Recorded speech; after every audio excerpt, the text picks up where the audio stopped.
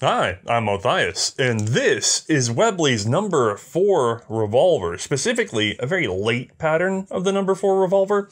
Just about everyone knows this as the Webley Pryse, but as far as I can tell, there's not a lick of Pryse in this gun, and Thomas Webley would likely agree. We'll explain all of that and more after the light box. With an overall length clearing 10.5 inches and weighing in at 2.2 pounds, this is actually a fairly stout, old-world, large-bore, black powder revolver, at least at its conception. The top break action allows you to feed or eject 6 rounds of .476, that was the commercial realms term for the Enfield Mark II cartridge. Before we get into our story today, don't forget that this episode, along with all of the rest, are products bought and paid for by you, the viewer. Please consider kicking in just $1 or $2 a month so we can keep the history coming. We do actually have a continued sponsor right now of the show. That would be, hold on, Ballistol. I didn't prepare this at all, it lives here because I've been using this for a while. Now, we left off our Ballistol mini-sodes with its adoption by the German army in 1904. This was thanks to its unique characteristics, which made it more than a universal CLP, but also extended into the realm of wound oils. Well, even before the Great War, German and Austrian experts were singing the praises of Ballistol for its excellent prevention of rust. Yes, independent testing at the time did confirm it to be among the best known for preventing rust when used down the bore after a rifle or pistol had been fired. But there were other products capable of this feat. 2 elements stood clearly in Ballistol's favor though. One, it was water soluble and yet remained effective even when diluted. This is a key feature for soldiers and their rifles who were often exposed to the elements. 2, Ballistol did not harden when left to dry, unlike some other notorious products we often see in old guns today. More on that next time though, because we have another story to tell you right now. At least, I'm going to attempt to. In all honesty, this is going to be one of those episodes that I hope eventually gets rewritten a few years down the road. The Webley Pryse is a well-known and beloved historical firearm, and yet it comes from a horribly murky era, and not just one, but 2 dizzyingly confusing towns. Liège in Belgium, and Birmingham in England. The twin beating hearts of the evolution of the modern revolver. And it's no small wonder because they are very similar cities. Both are storied homes for independent arms production, industries made up of a myriad network of inventors, producers, suppliers, and even more numerous individual lock filers, messenger boys, etc. Each of these cities has been described as something of a mega factory onto itself. With the right financial incentives, nearly their whole population could be put into production of arms in an emergency. More important for today though, both cities benefited from a culture of financial collaboration. You see, one man might have a great invention worthy of selling some 20,000 units into the market. However, his own home shop at best produced 3 or 4 pieces a day. So our inventor would license out his invention for a small royalty on each firearm produced. This meant the market would soon bloom with a lot of mechanically similar products, but each with its own variation in maker, and of course, no 2 parts interchangeable. This was fine for arms owned by individuals, but a mess for military contracts. It soon became the aim of every small shop to become one large enough to spawn large numbers of identical firearm serial production. And yes, we know in hindsight, Webley would achieve just that a decade after this revolver came to market under their name, and this model in particular trailed nearly another decade behind its core features being invented in Liège by a man who is actually named Philippe Joseph Koné, who was probably a junior. This can get a little difficult because he is largely evaded biography. But from what we do know, Koné was born in 1837, growing up in the Saint-Rémy district of Blenny, near Liège. He was the son of a lock filer and seems to have followed in his father's footsteps. Philippe was registered with the Liège Proof House from 1865 to 1905. And that's actually about it for what we know, which is a shame, as we'll find that he was quite influential, like with this patent of his from 1871. which covered a break-action self-extracting revolver using a spring-loaded horizontal crosspin retracted by pressing on the lower pad of an operating lever. It's worth noting, by the way, that Kone also reveals a simplified ejector lever far in advance of the Schofield patent of 1873, though there is a catch here which we'll see in a moment. That same year, he would file a frankly better drawn patent in France for the same spring lever arrangement and including the same simplified ejector. It's unlikely that Kone produced more than a handful of his own revolver. Instead, it seems he licensed the design fairly widely in Liège and later Birmingham. This has unfortunately made putting a timeline on these pieces more than a little difficult. However, we can hit the high notes. Early examples of Kone revolvers likely looked a lot like this. One release lever on the left side, a very simple barrel assembly. Kone did not patent a lockwork, and we can't see inside this revolver, but we do know that it has a 3-screw setup, meaning one for the trigger, one for the hammer, and in all likelihood, one for the sear. Firearms of this type include the Tranter, the RIC, and common to Belgium, precursors to the Chamelot Delvin. This particular example appears to use Kone's patented ejector arm, because we can see an extending tab, and yet no other sort of clutch mechanism. If you're wondering what I mean by that mechanism, well, I happen to have something of an example here. It is an early Kone design, although not quite the one with the lever. The ejector system is the same though, so let's get a closer look. Alright, choosy beggars time, because we have what is actually a Kone patent revolver. It's labeled as such. It's a single and double action top break revolver. However, it doesn't use Kone's lever on the side. Instead, it uses a push button to overcome that lock. This isn't really the feature we're worried about right now though. We really want to talk about extraction so that you can understand the early 450-ish type of extractors. So if I press this button and tip this guy forward, you'll see that nothing's happened until I go ahead and keep pushing. Then we get our extraction, and we can do it as soft or as smart as we'd like. And when we let it spring back, as a matter of fact, that does it on its own. When we let it spring back, she's ready to load. This is how they were all originally set up, and it's a very simple mechanism in order to accomplish that, because it just uses this tooth right here, which engages against the frame. That little guy meets right here. As a matter of fact, you can see where this has been slammed a bit. There's a little bit of a divot. Now, the reason you're seeing that divot is because there's no slip by. There's no clutch mechanism, as you might call it. Instead, this guy always impacts and is always held out. He can't snap back on his own. We have to release the tension. The plunger always has pressure. Now, a comparable system at the time would have been from Smith & Wesson. This is a No.3 Russian, but the same basic setup would have been on everything before this gun anyway. So if you want to think of maybe what most people recognize as the first extractor, or at least the most known one, we'll tip this guy up, she'll extract, right? Oop. Extract, extract. And then at some point we go over center, and clunk. She goes ahead and snaps back in on her own in order for us to load up. This feat is actually accomplished with ratchet teeth in the case of the Smith & Wesson, but we still have an interaction down here at the bottom of the frame, although in this case, it's with a lever. See how I can move that guy? Because I'm able to depress the lever, we're able to do a neat trick.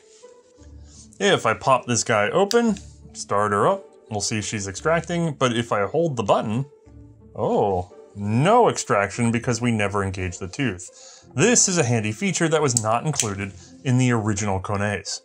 Kone himself attempted to improve his design with a slip-over spring system. However, I have not yet seen a revolver constructed on his 1872 patent. So, the single-pin, slow-retracting ejector version of the Kone revolver likely saw a trickle of sales for just a couple years. Our example here, by the way, was produced by August Frankot, a large manufacturer and even blender of numerous inventors' patents, each being paid a small royalty on their sales. I wish that I could date this particular piece, however, I've yet to find a good resource on Frankot firearms in production in terms of when they were made. Which is a real shame because a lot of questions could be answered by such a resource. Even if I just had access to their catalogs, in totality, but unfortunately the few I know of are from much later on in the 1890s and 1900s, when what we'd really like to know has more to do with the 1870s. Now, I also have a project going on with several excellent helpers trying to document every revolver patent that we can lay our hands on around the world. Much of this episode is built on that effort, and yet we're still missing large gaps, as the Belgian archives in particular did some weird organizational tricks making key patents hard to find. It's likely that in one of these gaps we'll eventually find the answer to when the, let's call it the Mark II Kone revolver emerged, which is something that looks like this. This massive handgun is 12.5 inches in length and weighs in at a whopping 2.5 pounds. It of course uses the Kone top brake system, 2 levers allowing you to eject 6 cases. In this case, I'm going to tentatively say the 455 Enfield Mark II cartridge, although you will see we didn't have proof data and went a little lighter than that. Once again, I have to reiterate, we are running wide open without a clear map or really any road signs, especially when we're in Belgium. Imagine navigating an abandoned highway with various rotted billboards, never knowing if they were 10 years old or 50 years old. What we do know is that this was produced by Auguste Francot, and it was credited to Philippe Kone's patent, and it boasts nearly all the features we'll see on the Webley No.4. It's very, very likely that this little guy predates the Webley version entirely, and yet this big lad was probably produced after Webley's first version of the Kone patent, which means that I'm about to get a little out of order on our dates, but I am limited by the examples I have here, and I very much want to show you Kone's work before we wander over to England, because so far this is actually a purely Belgian revolver. Let's take a closer look. Alright, ooh, we have, well, honestly, what almost looks British on sight, but is that because the British were influenced by the Belgians, or the Belgians influenced by the British? Regardless, this is an all-Belgian gun. This guy is made by Francot, designed by Kone, and the lock work is from a man named Vanyu. But let's get into more detail here. Looking at her, yes, she is titanic. She's also very worn out. We have tons of pitting at the front. The finish is now a dull gray from having been recovered from frankly horrific conditions. However, looking at this gun as it was pulled apart and reassembled, I don't see a single sign of bluing, and I don't think anybody had pulled it apart for a full strip either. I also don't see any sign of nickel. I suspect that this was a polished steel gun at its inception, and therefore, since it's become so disfigured on the surface, that it just looks so wacky because of the lack of any ability to polish it now, without really, polishing it down to a couple thou thickness all the way around. But we have a single action and double action revolver with a Kone locking lever on not just one side, but on 2. More on that in a second. We also have some very classic styling. We have a long barrel with a top rib. We have a little bit of ornamentation here that's completely unnecessary. Just to point it out from our earlier firearm, this uses an ejection system in the Kone arbor. It had no need for the cap. It could be just flushed off. They decided to go a lot prettier. On the back end, we have a one-piece wooden grip of a very British style with a metal cap screwed on the bottom. This tang comes on down to here. This is fairly open at the back. Now, let me get a good look at that. Yep, see, both ways around, one continuous piece wrapped around. Now, let's talk about the actual Kone part of this, these latches. At the core of all this are these 2 locking levers. We have to depress both in order to open the gun. They are independent, by the way. Each one is sprung by a flat spring underneath, and at the top, they hold on to a pin. Each pin is linking the frame to the top strap of the barrel assembly. If we depress both, we can actually open up the firearm and therefore get into the cylinder. If I bring that back forward and close her up, yep, we're good. These guys are tapered in such a way, as a matter of fact, you can probably see them there. Yep, see the tapering? They're tapered so that you can just slam it shut and it'll still work out just fine. Now, while we're back here, because we have the shot, I might as well point out something that's very interesting on this firearm, which is this inlaid German silver triangle. This is designed to help draw the eye to the front sight, which is quite distant and quite small. I'm not sure if I'm able to really do that with my little monitor very well. Yeah, thank crap for that triangle. The extraction system is a lot like the Smith & Wesson we saw, more so like a Schofield, which I don't happen to have on hand, but it uses this little arm with its own tab, easier seen in animation later, but it has a little notch tooth right here in order to catch, conceivably, on the frame like we saw before.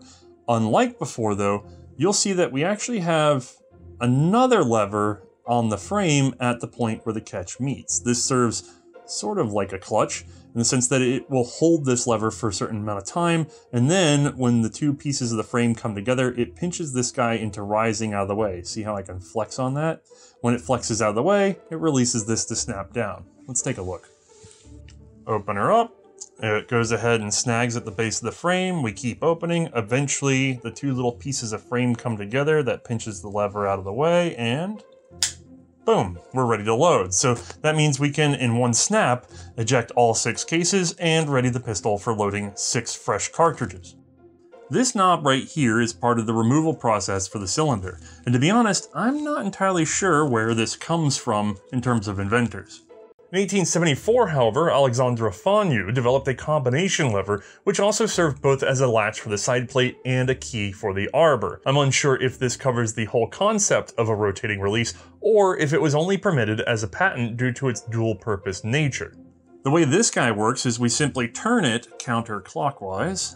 It's a bit stiff on this old restored bird. There we go. And with the arrow pointing backwards, the cylinder will now be free. So if I go ahead and open up the action, we can kind of give it a little wiggle and pressure, and sure enough, that cylinder is free to come out of the firearm. Looking at this guy more carefully, we have, well, I know it looks like a near full circle, like 3/4 of a circle, but what we're really working with is half of this circle in which that knob turns, the lower portion there, and it holds it from being able to be pulled out of the gun. When it gets flipped 180, we therefore can align with this little guy and slip right on out. On the underside, we have a groove cut for our little extractor finger, and this is the little piston for extractor. So if we push on that guy, our extractor should pop out the other end. A bit hard to do unsupported though right now, as you can tell. The arbor itself wants to move at the moment. Normally the arbor would be held still, the plunger would move, the extractor would come out, and you get the idea. When you want to put this guy back in, it's important to index this correctly with this groove at the bottom, lining up with a little lever arm in there. There she is. That's the finger that's been pressing on our extractor this entire time. Right now it's being held by the frame. If I continue opening the firearm, it'll eventually click over, and then it's free to fall down in there. There's no spring tension at the moment, so it's kind of riding, but as you can see, I can poke it right on in. If we close her up and pop her free, you'll see there she reappears, and at full peak, she's no longer supported and will fall back in. Those of you with eagle eyes might have noticed that unlike the Webley that we're going to see or have seen before, actually, the RICs, the No.4, this is a 2-screw gun. We have one here for the trigger, one here for the hammer. There is no third screw for a sear, which would have been used for single action cocking the hammer. Instead, it uses 2 extensions on the hammer, one fixed for single action and one folding for double. The lower arm of the mainspring presses on a lever in order to rebound the hammer. This rebounding feature is critical for safe operation of the revolver. You see, it's a little unlikely, but you could, in theory, load up your 6 rounds on this firearm, and then with one chamber lined up just right, and of course the primer in front of what would be a forward firing pin, this guy is retracted because he's auto-rebounded, you could snap and maybe get a strike on that primer, discharging the firearm. Now, that does require a fairly soft primer, and therefore we don't see this as a general opinion from companies like, say, Smith & Wesson, who still had manual rebounders even on their triple action later revolvers. But for Liège and Britain, this is a necessary feature, a very good safety feature. Again, while we can't pin down the date, I do believe this to be both the pinnacle and quintessential Belgian Koné revolver, so at least it addresses the Liège involvement. Now, despite its rough condition, I know what you're thinking, and the answer is yes, we did shoot it.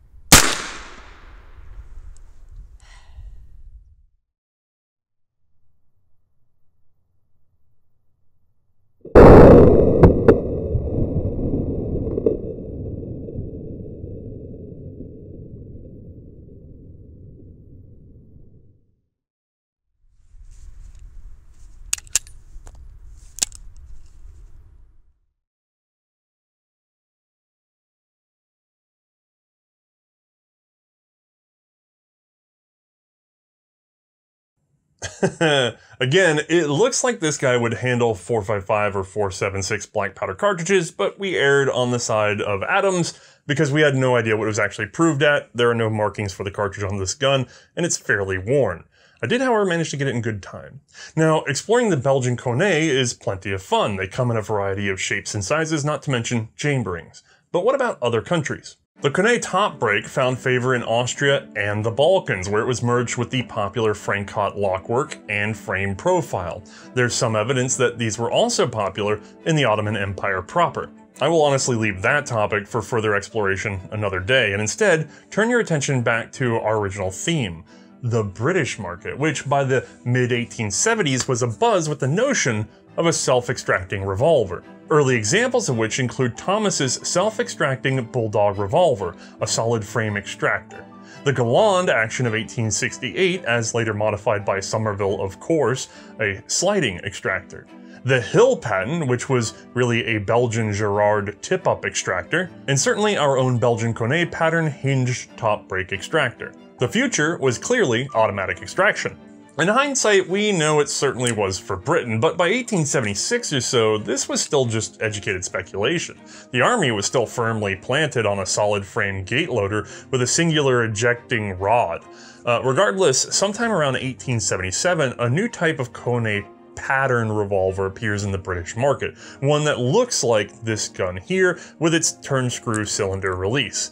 Now, who was the first to bring it into the new market, and especially who was the first to produce in England, is a little bit of a mystery to me. However, there is one man clearly most associated with the Koné in Britain, and that man is actually Charles Pryse the Younger. And unfortunately, he's an awful mystery of a person with crisscrossing recorded dates that make it impossible to be sure of just which Pryse he is.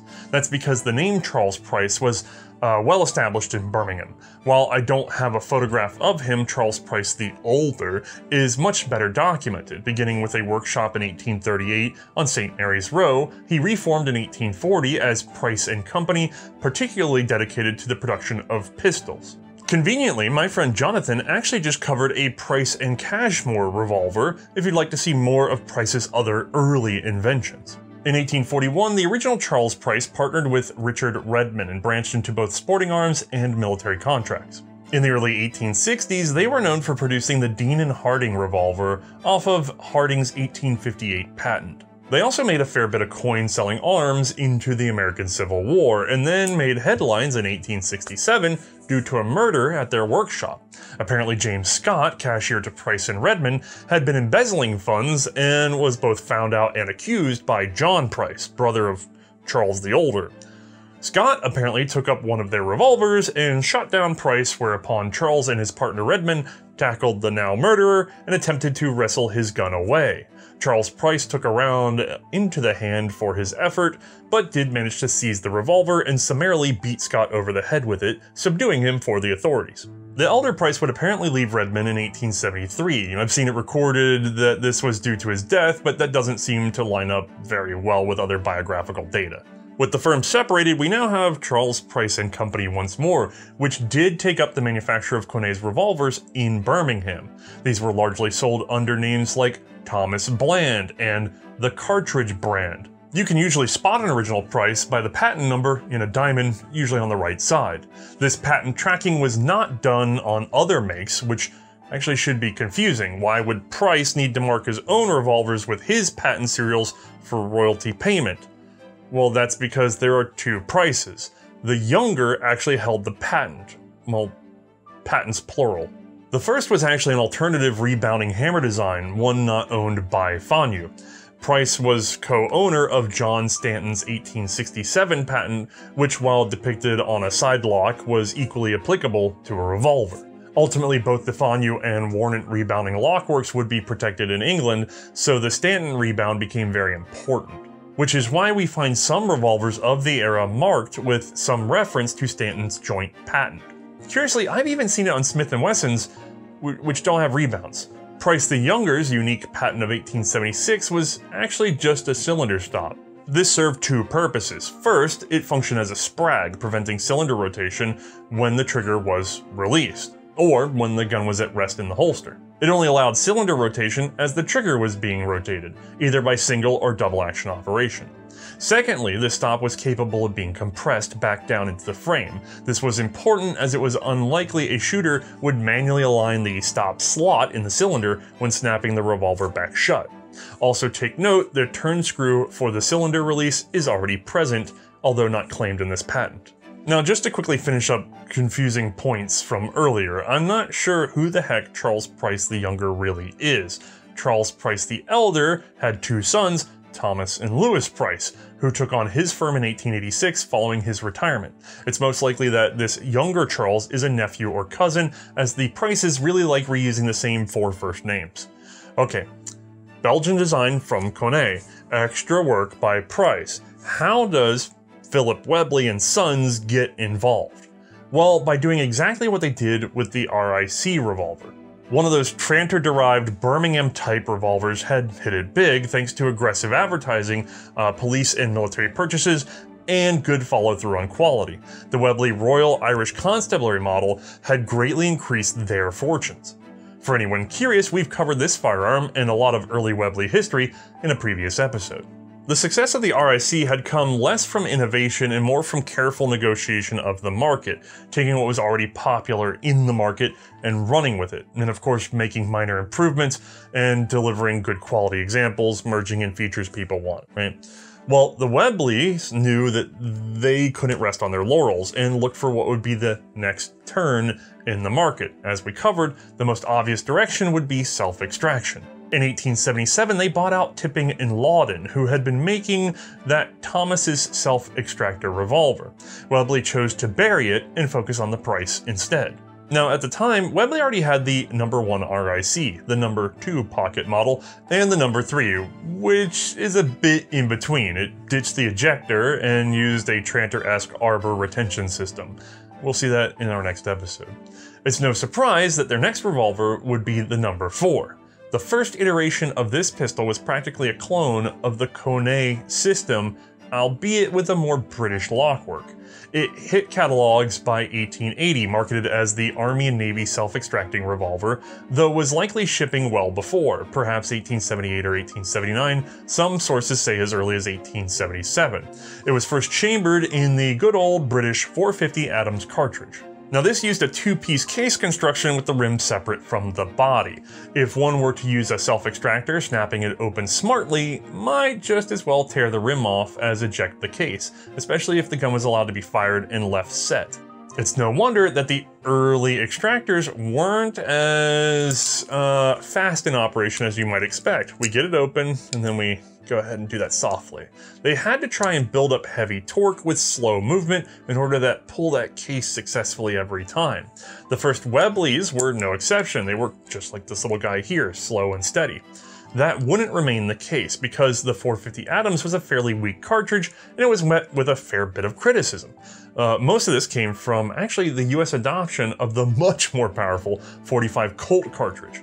A black powder powerhouse, this lead freight train proved to be too powerful for British sensibilities, as follow-up shooting took a smidge too long, especially for a nation more interested in double-action revolvers. In the end, we actually see a compromise cartridge emerge with the adoption of a new Marshall revolver, the Enfield Mark I. Again, this is a design we've actually covered in detail before, one that somehow beat out the early Pryse types despite its own issues.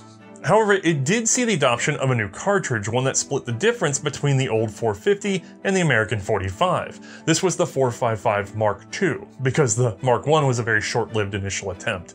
Its longer case meant changes to cylinder length, but its solid drawn brass case was even more influential on the British market. Because now there was no fear of tearing rims off, there was also no fear of just snapping your revolver open for quick ejection.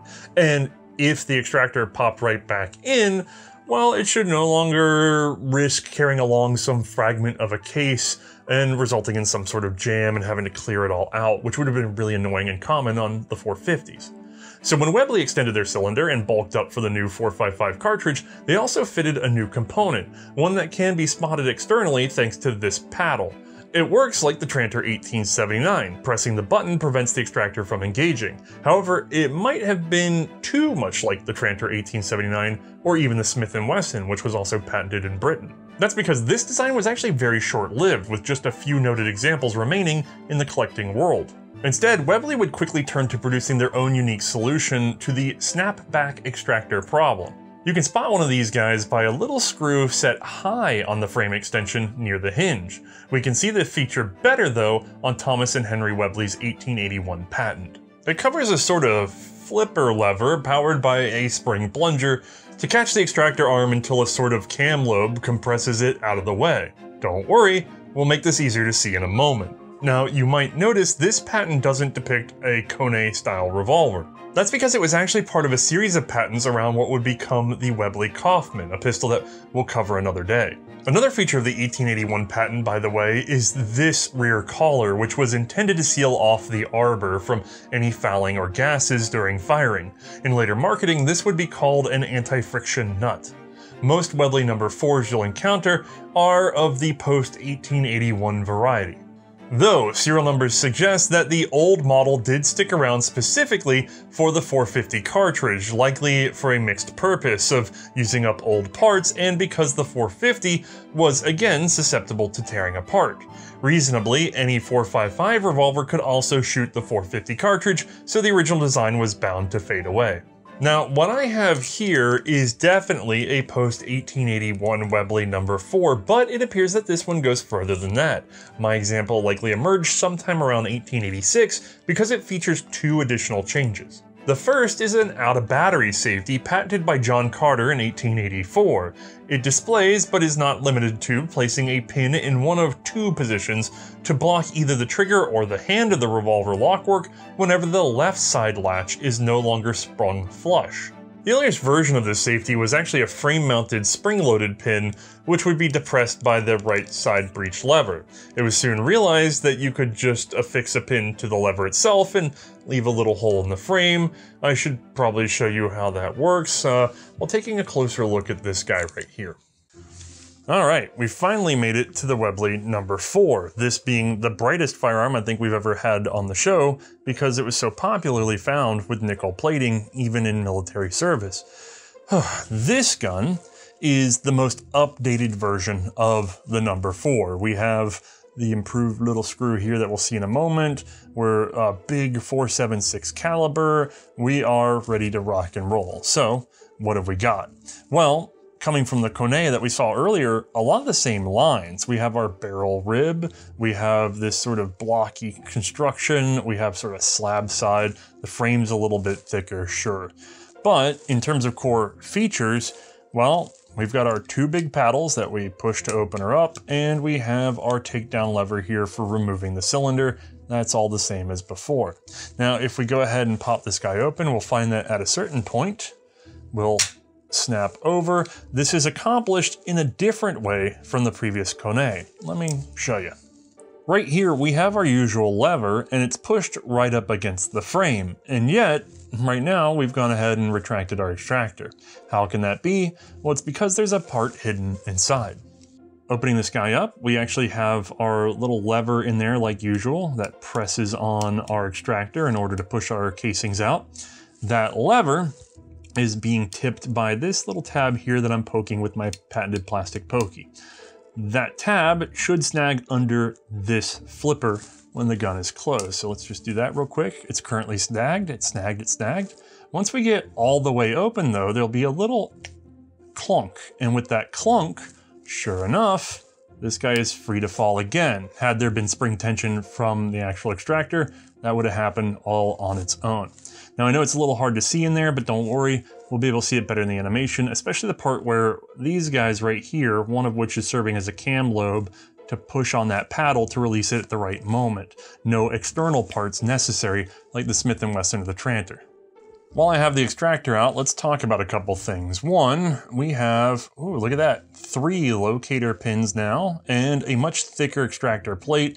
This has been beefed up for military service. On the side of the gun, you're going to see that we have some scallop stops and what look like locking bolt locations. And they are in a sense, but as we'll see in a second, This is really only locking the cylinder when the gun is at rest, say, in the holster. It's not locking it as a sort of sprag to resist counter rotation.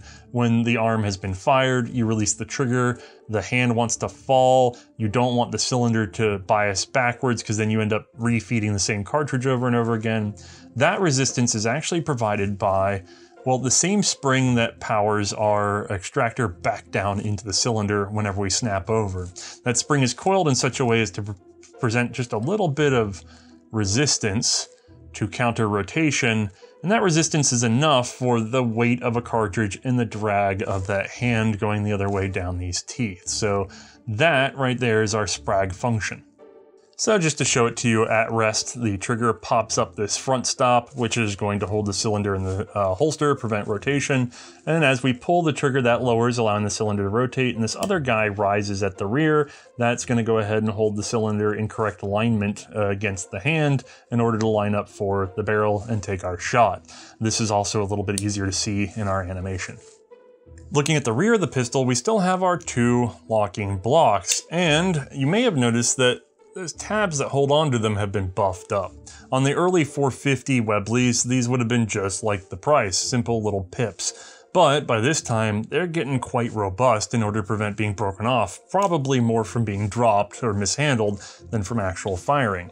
Now, if I open this guy up, I want to show you another feature of this gun, which is that there is a possibility, let's say, that you get some gunk or material stuck here at the rear of the gun.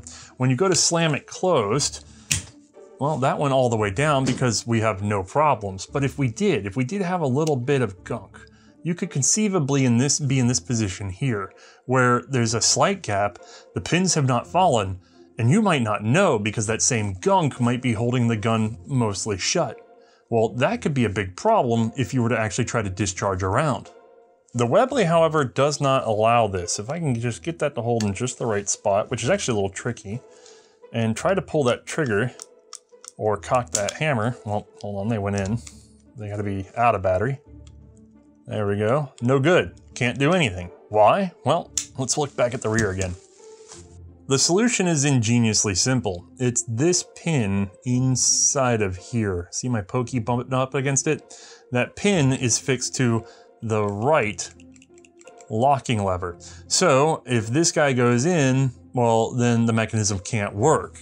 Now, of course, that does mean conceivably this could be locked and this could be unlocked, but that's still enough strength to keep the gun from giving you any trouble. Just with that little extra piece, you no longer have any out of battery worries. This is a feature unique to the Webleys. Being a later pattern number 4, this is guaranteed to have Webley's winged bullet logo, and up top we've got Webley's number 4, and in this case the firearm is marked for the 4.76 centerfire cartridge. A feature I'm told emerged in Webley's catalogs around 1886, though that would be well after the introduction of the Marshall cartridge, which introduced this nominal change. The Enfield Mark III, wherein the .455 bullet, which previously fit nicely inside the inner diameter of its case, was transformed into a heeled design where the now 4.77-inch diameter bullet was flush with the outer diameter of the case. This was done to improve the selective extraction process with the Army's Enfield Revolver. Why 4.77 became 4.76 in the commercial market is still a bit of a mystery. Okay, that's our gun here explained, so I guess it's about time we finally got to look inside and see exactly how it works. Externally, the most obvious feature of the Pryse type revolver is this pair of levers. Each is powered by its own spring, pressing outward at the base, causing the top to bias inwards. Each lever has a locking pin at its peak. These pass through both the frame and the top strap of the barrel assembly, keeping them locked together until we pinch the levers together, freeing the barrel assembly and allowing us to pivot it downward.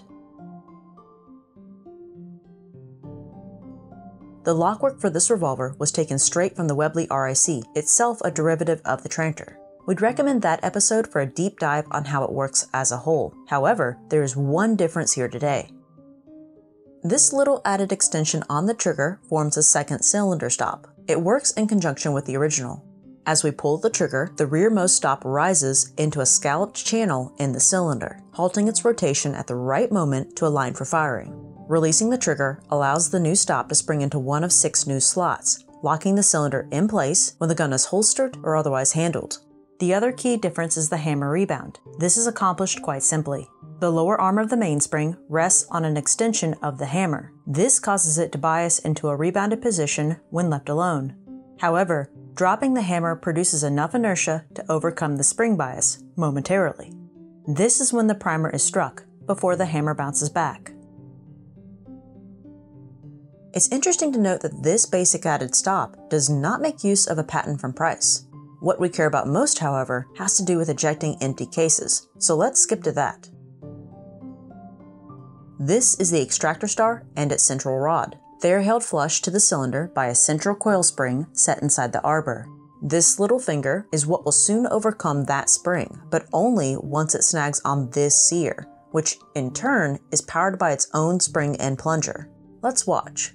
If we tip the barrel down, the finger snags on the sear, holding it in place against the extractor rod, which projects out of the cylinder and removes all 6 spent cases. After full compression, the finger is automatically released. That is accomplished by this oblong projection milled into the barrel assembly itself.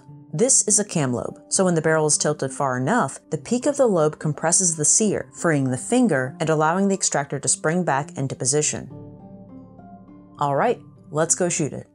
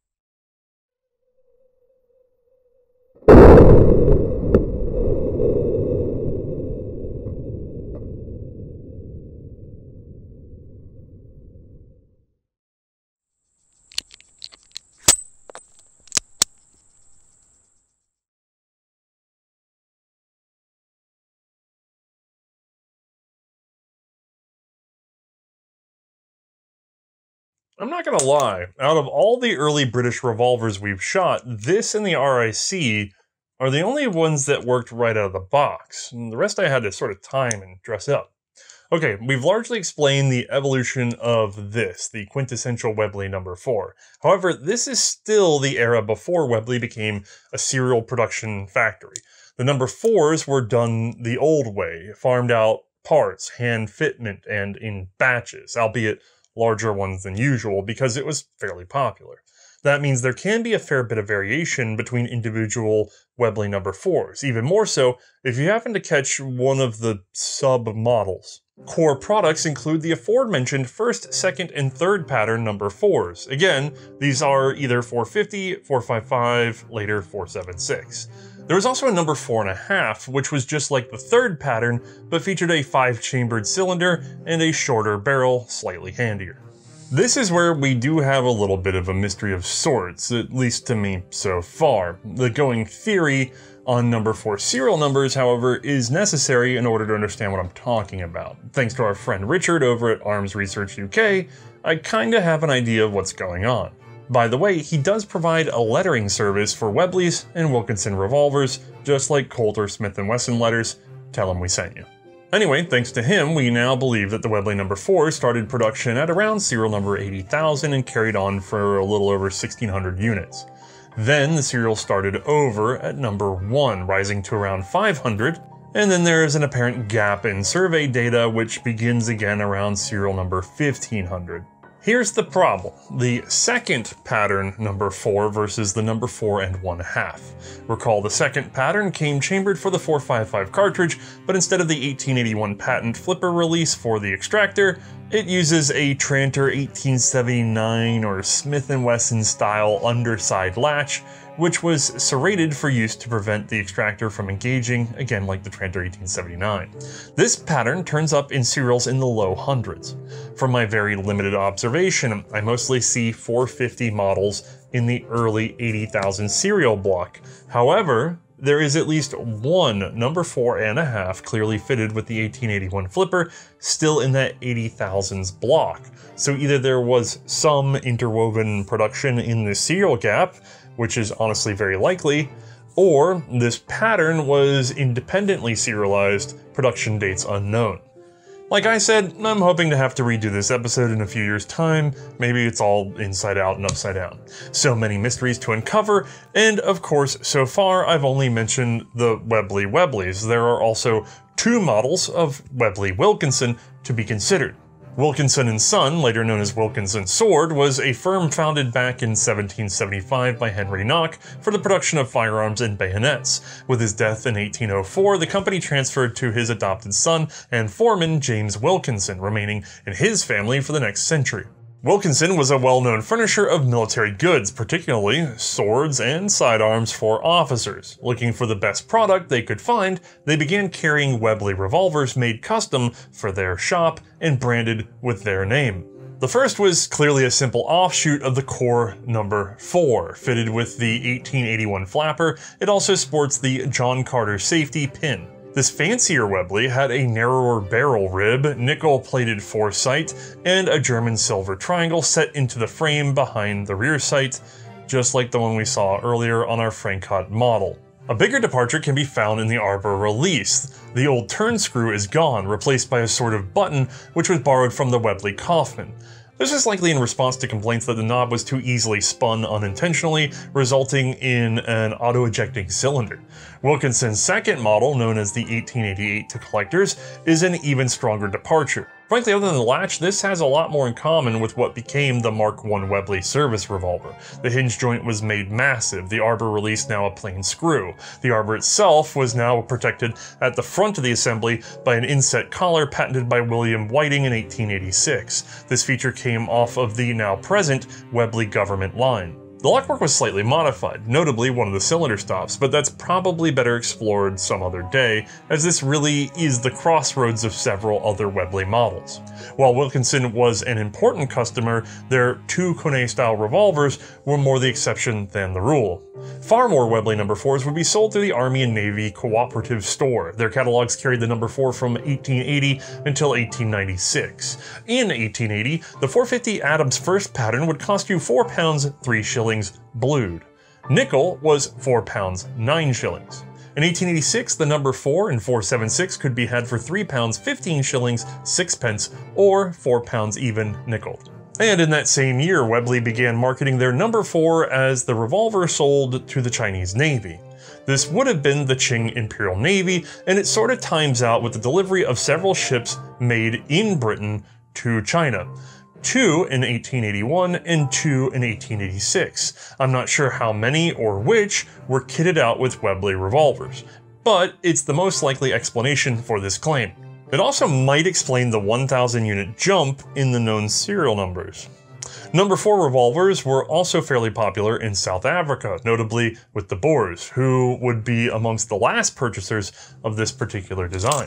The Zuid-Afrikanische Republic, or ZAR, would strike a deal with Webley in June of 1896 for 400 No. 4 revolvers, 300 deliverable immediately from a dealer in Cape Town, and another 100 from Birmingham stores. It's worth mentioning the local dealer had started with 400 to offer, but 100 had actually been sold commercially in the region before the deal could be struck, so there was certainly some demand. However, many more of the usual Webley stirrup latched Mark 1s, 2s, etc. would be favored for purchase going forward. Even so, being chambered for British service ammunition, I have no doubts that the No. 4s found themselves in service with the Boers in 1899. How they made out is anyone's guess. The only real story I can find that particularly names a Pryse type revolver actually came out of the much earlier Battle of Isandlwana. Considering this occurred in 1879, the revolver in question wasn't likely to be a Webley product, but supposedly it was a Kone patent lever-locked top break. The story goes that Lieutenant Melville had to face the enemy with his sword instead of his revolver, as his cylinder had managed to discard itself all on its own back at the officer's tent. How true that claim is, I frankly have no idea. But what I do know is that May likely has some thoughtful opinions of her own on this guy right here. So let's go ask her what they are. All right, once more, we've made room for May. Hello. We have a pair of revolvers this time. We do. The Belgian Koné. Yep. And then Webley's iteration thereupon. So, it's actually hard because I don't know which one of these actually predates the other in this particular configuration. And I've never been able to figure out the origin of the takedown and very specific features, like who was the first to do double paddles. Yeah. That's actually very frustrating. I can understand that. Hey, if you guys know of old catalogs that display these, send them to me. It'd be great. We have a contact form on the site. Maybe we can pin it down later on. But you know what's really interesting? I'm looking at the two guns from the outside, and I know objectively, or I know on the inside, they are both fundamentally different mechanisms on the inside. Right. However, if you just look at them, just at the general features, they look pretty much the same. Yeah, and this is actually how the whole Pryse name stuck. Neither of these are Pryses. Right. Neither of these have patents that are from Pryse, Charles Pryse. Arguably, one has a rebound that was partially owned by Pryse but was invented by a man named Stanton. That is still debatable to some degree in terms of who can you really credit because of the way Stanton's system biased versus the way this sort of actually bounces back. But we have the Koné out of Belgium, made by August Francot. Yep. Can you give me some first impressions on this? Assuming, let's do a little experiment. Are you ready? Let's pretend that we're from an older era of solid frame single loaders like this Colt 1878. So this is the first time we're seeing something like this. Okay. Now describe it to me. Okay, so you don't want me to go through my normal bit? No, go through your normal bit, but Okay. also add in some like, oh my gosh. Okay. All right, well, obviously this thing is massive, incredibly long. 2.5 pounds. Yeah, that is, this has to be the longest revolver we shot for the series, right? You think so? Gasser 1870 and 74. And then the Reichs revolver, 79. Revolver. Those are the two biggest I can think of. This is definitely in that class. I think this might be the longest one, though. Well, It definitely looks like it. We'll have look to it hold up it and up see on if the we can- screen. Yeah. So, So aside from that, it's obviously very front heavy. Like that's going to definitely weigh on me as I go to shoot it. Hopefully help with a little bit of recoil there, although high bore axis. And then, okay, so I'm used to the solid frames. I'm used to having an ejector rod or shoot like a Reichs revolver, have to pick up a stick off the ground or something. so I give you this thing and you're going, Where's my rod? Oh, I guess I was going to be a Reichs revolver. I'm just going to, wait, no, I can't get a case out the backside of that. where's my gate? Where's my rod? What is this? This is some Smith & Wesson magic, because that's the only comparable thing before this. That's true. That actually is the only comparable thing. But even from the Smith & Wesson, may I point out, there is a lot going on that gun. You've got 2 paddles, a turn knob, and then if you really know what you're looking at, there's like a little tiny lever down here. Yeah, there's a lot of weird little angles and boodles sticking out, and then what is with this ornate... It almost looks like a button. Don't you want to press it? It looks like a button, but then also it's really like a lot of design work went into just that. It's kind of unnatural. It appears to be a casting of some sort that they then jammed in there. Okay. That particular one, given the age of the gun, finally wore down and got loose. So technically that's glued in there right now. Okay, cool. Because it kept just blooping right back out. However, I mean, we've used playing cards for other things before and stuff like that. Oh, playing cards make great shims. Oh, they really do. So yeah, no, this is definitely not a system I'm familiar with going from that, entirely familiar with at least. And then the fact that it's 2 paddles, it's really weird. It feels flimsy almost. It doesn't really feel like this is a very solid setup. And I know objectively, it actually is a pretty solid latching Well, I'll tell you system. what, press one of the paddles Right. and open the gun. Right. Now press the other paddle. No, I meant with the... You just look, I'm just doing what you told me to It's do. a beautifully redundant system in the sense that it is evenly supported. It is, and it And would you- need to be blasted and open somehow from both sides in order Right. to actually open the gun. Cool, it's a double failsafe. Now, there are such things as single pin systems that use cascading pins. We'll see this on the Kaufman, and I'm getting a little bit ahead of things, but that Kaufman's giving us some trouble, and we don't have an episode out anywhere near soon about it because it keeps blowing open because it has only one latch, and that latch is somehow flexing, and it's allowing the system to open up. I will say one bad thing is that I can operate the gun as far as pulling the trigger and having the hammer fall. Just to get ahead of ourselves. With the action open. With the action all the way open, I can operate this one as well. Seems weird, right? It seems like you shouldn't be able to do that. That's harmless. There's nothing there to be interacted with. There is nothing there, I guess. What you're afraid of is when it's barely almost closed, but not quite closed. That's what I'm thinking is like, I think I can do it. Right there. Yeah, like right here. Can that Oh, yeah, definitely it can. Oh, okay. That one does not have the safety. Although, that being said, I did just notice that when you go to pull the hand hammer, naturally the hand naturally pushes. Okay, so maybe that honestly just kind of saves itself there a little bit. Under ideal conditions. If you imagine that thing's actually jammed up with mud, or like if I don't have one with me now. We just mentioned the playing cards. If we jammed a playing card in here vertically and managed to cram actually two, there's not enough room, but you get the idea. This is a very intricate setup. Well, I'm imagining fouling and grit and rust, right? Because we've been in service. If you slam that shut and it doesn't quite get the pips over, you can still pull the trigger on that gun. Yeah. Or, an even simpler solution, what if this filled with mud, right? Just that hole, and you close it up and those can't go in. It would still go bang.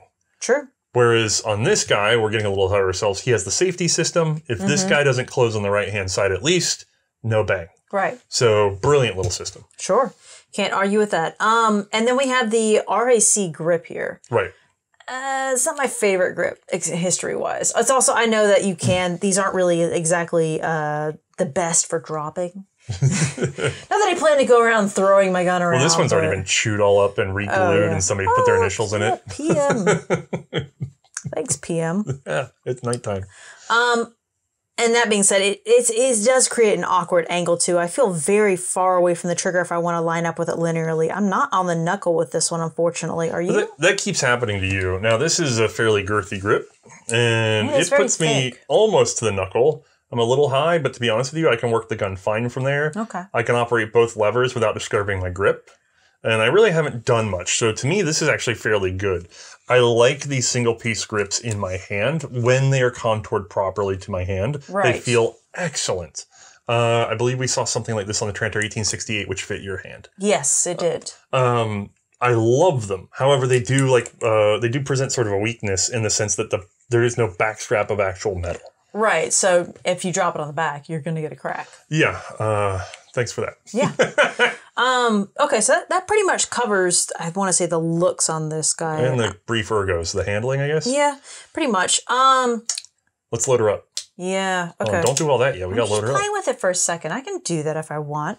Obviously, I can just pop her down with the ejector rod, and I can just load in my rounds, close it back up. And then I do like what you pointed out is that the pins actually have a taper on here, so I can just slam that shut. Right. Solid. Good. Done. Okay. Perfect. Single action. Hammer's actually pretty light. Not incredibly smooth. For that period, that is a very light hammer. Yeah, I'm surprised at how light that is. Probably because it's commercial market for commercial ammo, or because British ammo wasn't nearly as insensitive as American ammo was. Hammer from hell. 45, only way to go. Sure.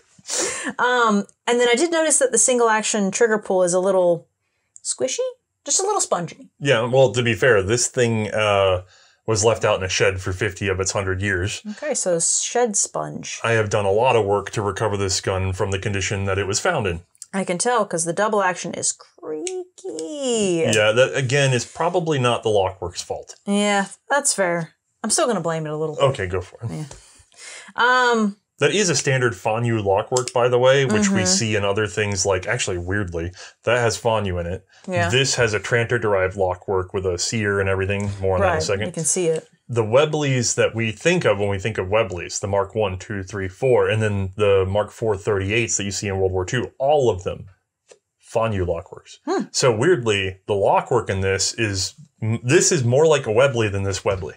Huh. Yeah. That is weird to think about. Yeah. And then the sights on this guy.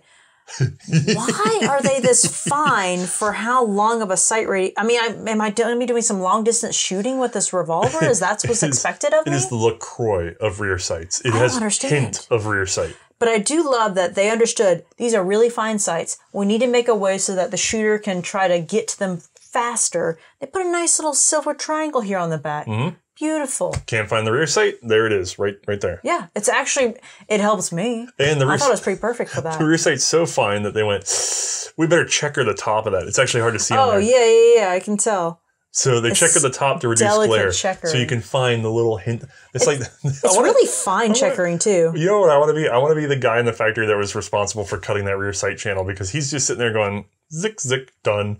Zick, zick, done.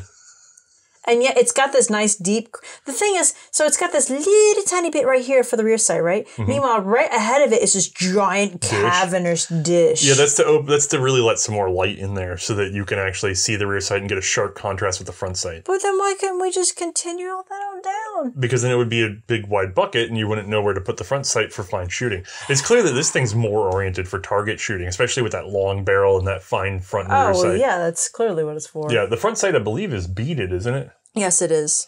So how would you feel shooting that, assuming better condition, at, say, 50 yards? Do you think you could hit something at 50 yards pretty easily? Yeah, I think so. No rush, but just actually being able to Yeah, I definitely think so, with how fine these sights are. I do too. With that barrel length and that rear sight, I good. suspect in mint condition, this could be a 100-yard gun. We're going to see some differences in a second. So let me take that from you. This is good for me, but let's talk about this guy. Number 4. Number 4, actually made by Webley. Ooh. What stands out right away to you? That it's nickel plated, and that everything nickel plated I've ever been handled has something broken or has been sprayed all to heck with WD-40 on the inside, and it's sticky as a result. It is wild how many springs are broken in nickel guns for no reason at all. I just don't understand why and how every single one has been in terrible condition. This was the first one that it hasn't. Yeah? It was beautiful. So obviously, let's go with the just differences real quick. Okay. Nickel plated. Okay. Thank you. To be fair, this has no coating whatsoever left on it. Right. Shorter barrel length. Obviously, the weight's improved. Balance? Balance is better. Yeah, definitely. However, and it looks like the bore axis is higher on this guy. How is that possible? It can't be possible. It looks like it. Is that possible? I think it is. Is that possible?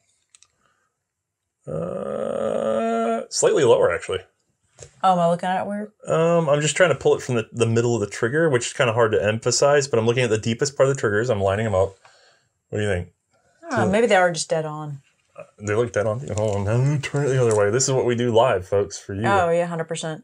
No, it's slightly same or slightly lower. Okay. All right, here you go. And then the grip itself, I did notice, identical in shape.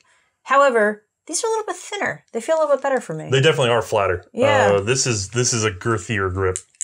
Which it's not the worst, but this. I think the thinner's better. You like I think that. it just fits better. Your hands are smaller. Yeah, and I'm also, as a result, like I'm not having to reach around it as hard. I can line up with the trigger better on this guy. Can you hold your grip, your natural grip for shooting? Okay. And then, wow, that's a little low.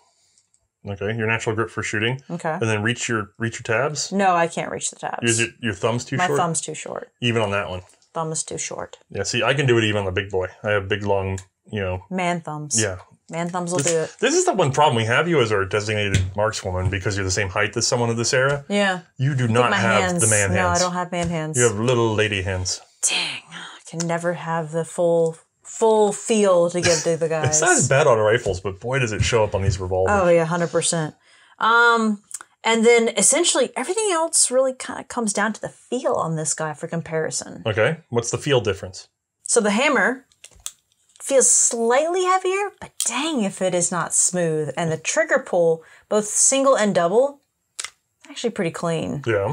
Although, no, wait, the single I think is a little bit squishy. I gotta defend my boy here. Single's still slightly squishy, but everything else is still smoother and overall. My boy was left in a rat's nest for 50 years. Your boy was left in a drawer. Okay? Okay? Give me a little credit here. A drawer, and then Grandpa did not get a hold of it. I'm going to point that out. Grandpa didn't touch it, even though it was nickel-plated. They should be able to walk in the house and smell it. You know how Grandpa walks in and is like, there's a nickel-plated gun here somewhere. They start opening drawers, you know. It's funny, though, the screws on these have been tampered with a little bit. Yeah. The screws on these have... This gun looks like it's been dragged behind the boat, right? The screw heads are perfect. Nobody was in this gun before me. Someone definitely went into this gun, and tried and failed to open this gently. Hollow ground Some of screwdrivers, these are folks. Do buggered. not take your regular screwdriver that you buy at Lowe's and use it on a firearm. It will tear up the heads of the screws. Look at this one right here. Like, you can clearly tell they slipped. Don't show it down. Okay, fine. So... Anyway, so function-wise, this already feels a lot better, and the sights are even better, although admittedly not for target shooting. They're kind of... Well, technically, they're not great, actually, for revolver bigger, but sights. they're blobby. Yeah, how is that I think this might be the... Weird. These are some really deep-set V-notch. It's just a really wide V-notch that's very shallow in the back. Mm-hmm. With a half-moon front. Yeah, but it's soft. So here's my question. It doesn't really work well, does it? Can you shoot that reliably at 50 yards? No. Just off the sights? But, I mean, this would be better for a shorter range, definitely. That's what I'm saying. So, 50 to 100 yards, this. Yes. Okay, someone bearing down on you, and you are trying to at least draw a sight beat at, let's say, 30 yards. This. Yeah? Yeah. Okay. That's just better for long range, but that's, again, that does really seem just like target shooter. Cylinder dumping at 2 feet. This? No, this. Because I'm not using the sights on either one, and this has reduced the 2 feet by 1 foot. Okay, haha, very funny. You're so proud of yourself. Yeah, I'm a smart guy. Okay. But realistically, those are just the major differences between the two. And then, obviously, difference in cartridge shooting. So we did shoot 450 out of that guy, and yet this one had that 4.55. Right. How was that? A little different. Shorter barrel, lighter gun, heavier cartridge. It was more recoil. What could have happened? Oh, God, I don't know. But the grip was a little more comfy for you. Yeah, it was. It did feel better. However, you're not wrong. The recoil was definitely different. It was stouter. But that's okay. Not unmanageable, just stouter. Yeah. Yeah. Now, out of all the wacky sort of offbeat revolvers we've shot, I want to point out something. Okay. You decidedly enjoyed that one on range because we put we put 6 rounds in. You fired 6 rounds. You ejected 6 rounds. We were done. Now, hold up. Yes, we did. That is what happened. It performed well. That's not all that was that day. Perfect performance. Everything else that day that should have done well, it required multiple takes. Look, it was smooth. It was smooth and light compared to everything else you were shooting that day. I think that's the day we tried shooting a Smith & Wesson double action Navy. Yeah, which we still have to refilm the number because 3? Oh god, that gun. Yeah, that's another episode for another day. That was horrible. Yeah. So I never stitched that because I looked at it and went, "Oh god, that's gonna be a terrible thing to stitch." No, it's worthless. Yeah. That gun is. Anyway, I don't know what Smith & Wesson was doing. He was gone that blowing day. Up future episodes. He was just gone that day. He left it to Timmy in the break room to figure out. You quite enjoyed that the day of. I did because I honestly, after the day we had, everything was shooting terribly. So I thought, oh, here we go. Grandpa's gun out of the drawer. It's going to be terrible too. And then it wasn't. And it just ran. And then we were done within the first shoot. It didn't stack any weird friction. Nope. It didn't do any of the bizarre stuff we saw. It just shot, which is actually the most you can ask for, realistically. Oh, yeah, especially with these old guns. And one that you hadn't taken apart. You just did a quick spritz on it. Yeah. And it was just working. So between the two, do you have a preference? So I should prefer the one with the Fonyu lock work because I remember you yelling about having to do the timing for Tranter lock works. However, personal experience, this one was way better. The number 4 was way nicer to me.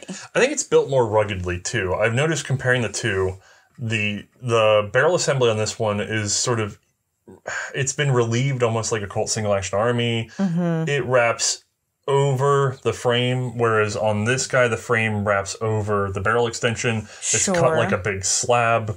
There's, as much as this is the larger gun, there's a lot more meat in this gun. This is more ruggedized. Sure. Assuming that the lock work is fresh, I would probably choose the number 4 over this Kone. He's saying he picked something over a Fonyu lock work?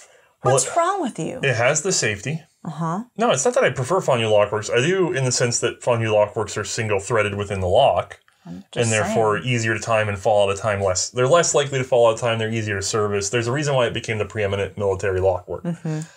I don't like working on Tranter and Webley lockworks that use a sear because they're multi-threaded. You have to time the sear against the hammer, against the cylinder, against the trigger. It's a pain, right? I know. I remember. Yeah. So, I don't even know what I'm feeding. I didn't even do it. I remember the yelling. To blur together. I do like the out of battery safety. That's a major feature improvement. Even though it would be a rare occurrence, it still would be a very critical occurrence when it happens. It's nice to think that they put some thought into that. They went, oh, okay, let's just make this a little safer if we can. Yeah, sure. I mean, it's brilliant.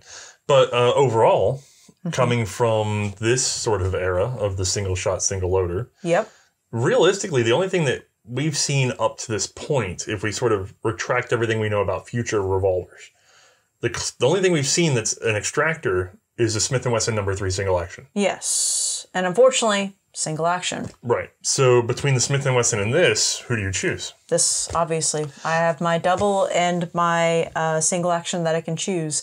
Nothing's going to... Double action is always going to defeat single action. Do you have any doubts about using this lockwork? Does it scare you at all? Why? Well, just because of the little flappers. I mean... Oh, well, I mean, looking at the Kaufman blow itself open, that was cool, but that's a totally different setup in some ways. I don't even think we keep talking about, we don't even have footage of that because it was like in a ransom rest, just like... Well, we also didn't think it was going to replicate itself, and then it did, and went, okay, I guess we're not doing that again. Oh, my God. But the fact that this one at least has the double full fail-proof, where you'd have to blow open from both sides, whereas the Kaufman's a single direction, so... Arguably, this one is safer. Okay. It does personally make me nervous in general, but a little bit. Just because of the weird paddles on the side? I guess, yeah. They feel very flimsy. They don't feel... It doesn't feel like a very solid system, and they're so easy to depress, to open up. So I guess me personally, like, oh no, there should be a little more weight behind having to actuate those levers. No, it doesn't take much pressure at all. Okay. Well... I guess that's got us resolved then, right? Yeah, probably. Any final thoughts on these guys? Interesting to be able to try. I was glad to finally actually test one out because we've seen pictures of all these and never actually personally handled one in person. Yeah, I think they're great. And for the time period, they're frankly amazing. If you think about how much time was lost trying to eject singular cases, and now you can just boom, all of them out. Even if you don't speed up the loading process. And I know people are thinking Proto loader and stuff. Those come out later. They're not here yet, right? And then fresh at the time, they were in good shape. There wasn't any real risk or concern at that time for, them to eventually be working themselves out of time, essentially. I mean, there was, as we're going to see in our next episode, a lot of the old guard did not trust this newfangled top break thing, and Webley has how quickly did they work themselves out of time? That's a hard question to answer, actually. 100 years later, often. Top breaks have a weakness to them. Most of them are out of time these days. And you should be careful if you're picking up an old antique top break and you don't know how to time a revolver. Shaving is very likely, if not other problems. And shaving on giant lead rounds can be really dangerous. Oh, yeah. So, but my thing is, fresh from the factory? Probably not that big of a risk. True, but we're having the hindsight of dealing with modern revolvers that have all sorts of systems in them that we think are okay. At the time, you're being asked to take something that you have the knowledge of based off of marketing. You know how much you trust marketing these days. And then you're told that you're going to go halfway to all the way across the world. And then you're going to have to use it for 1 or 2 years at a time in an environment where it's horrible. There might be sand, there might be water, there might be salt water, there might be who knows what, right? And there's going to be people there that very much want to kill you on occasion. So you might think to yourself, I'm going to bet everything on 6 rounds quick, never a single problem, versus being able to get another 6 rounds out in a hurry. It's kind of an iffy pick. Yeah, you're not wrong. I hate, in hindsight, we're going, yeah, this is the way to go. But at the time, how much do you really trust advertising? Fair. Versus what you knew worked. So. And what you're familiar with. Yeah, that's true too. All right, I think this one's got in the bag. Yeah, I think so. This episode, I don't believe we have any executive producer for this episode. Am I correct? No one specifically named this one out. Okay. So the executive producer slot wide open, but we do have to thank someone. Okay. Which is my homie Brandon. Oh yeah, Brandon. Yeah, Brandon's the one that hooked me up with this guy at a fair rate, and I rebuilt it. So I'm just going to go ahead and give him a thanks because he was very fair about the condition, and he let me take it what I consider to be the appropriate price for the condition it's in, which is probably not what other people would try to charge me these days. So fair. Thank you, Brandon. We got it running, and it's done a wonderful job for the show. I'm not sure how long it'll stay running. All right. I think that's got us wrapped up. I think so. Well, thank you, everybody, for watching. Yeah, thank you all, and check us next time. We appreciate it.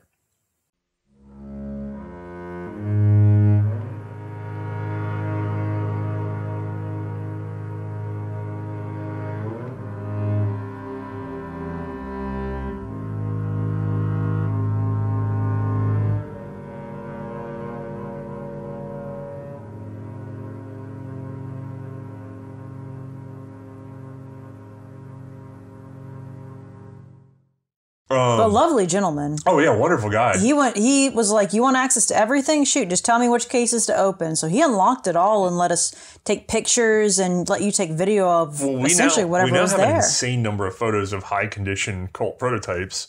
And some Savage stuff too. Yeah, it's true. And some other stuff. Yeah. But we took a bunch of photos of interesting things while we were there, but I was only really focused in on the 1909. I believe I got some parade footage of each model so that we can stitch it in for the recap on the 1911 episode. Yep.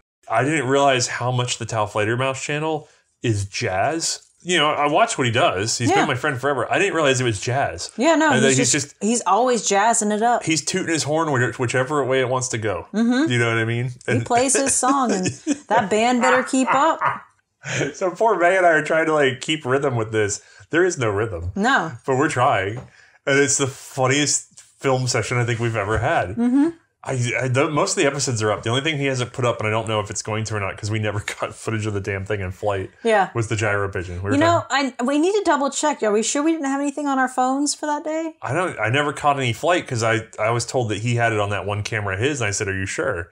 And then you were busy filming with him. I'm going to double check it one more time just to make sure. Okay. Because he does have high speed of the gyro pigeon. Like, horrifying high speed of the gyro pigeon. Yeah. So I want to see that. We need to see that. I don't even care if he releases it short. We need to see that. There are two gentlemen to my right at a computer screen. And all of a sudden I hear clunk, and I went, shit, that's me bolting a T-Gewehr forward. And he went, nope.